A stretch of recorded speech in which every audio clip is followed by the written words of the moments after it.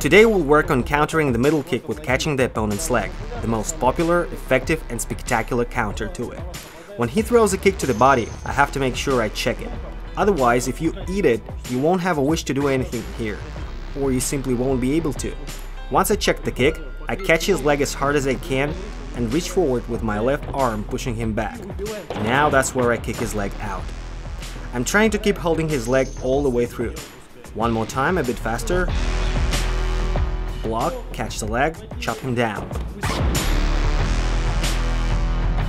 Let's go through the two most common mistakes here.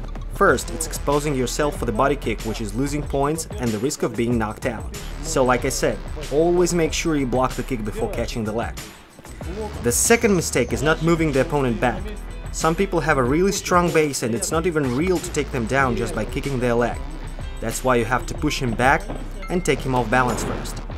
Now it's much easier for me to get him to the ground. As simple as that.